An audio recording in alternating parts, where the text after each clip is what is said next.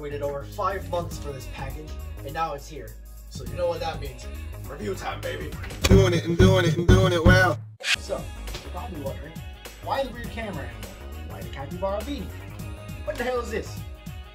I will explain to you what one of these things are. Yes, this is a capybara beanie. This is a package from Youtooz. It took 5 months. Fix your shipping schedules, Youtooz! Alrighty. Let's crack this stupid thing open.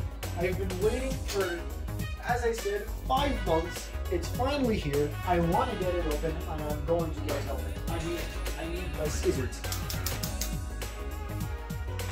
Also, I wasn't expecting this to come in a bag. I was actually expecting it to come in a box, but you know what? It is what it is, and it's here. So let's just...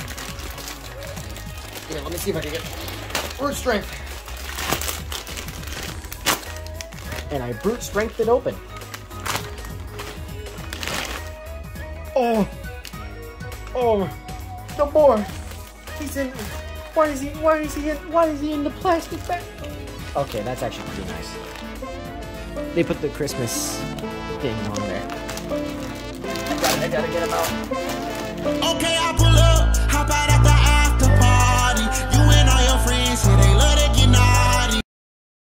Oh my God, he is a big boy. He is one hefting chunker. What's this? Capybara on the inside. Thanks for collecting me. You're welcome. You've been in a pain in the ass to get. So, story time behind this little fella. I bought him when he went up for pre-order back in like the end of September. And then I waited. And then waited. And then waited. And you get the point. I waited. It is now, what day is it? It is I believe it is the 9th. It is the 9th of January. And I bought him on the 30th of September. He took forever to get here. Anyways, going more into depth with the capybara plushie, because I think I'm like the first person to actually get one of these and post something about it. He is made out of this really soft fur. Like, it feels like wool, but it also doesn't. It is a very weird material, but I really like it. Also, he's just adorable.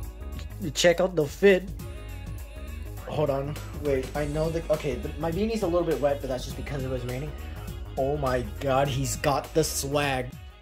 Also, looking closer at this whole thing, I realized they also added the capybara on there too. And there he is again. Anyways, that's not what we came here for. Is there anything else in here? Nah, it's just the capybara plushie. Let's do some size comparisons. First up, here he is next to Oliver the bear. Crap, I knocked over the capybara.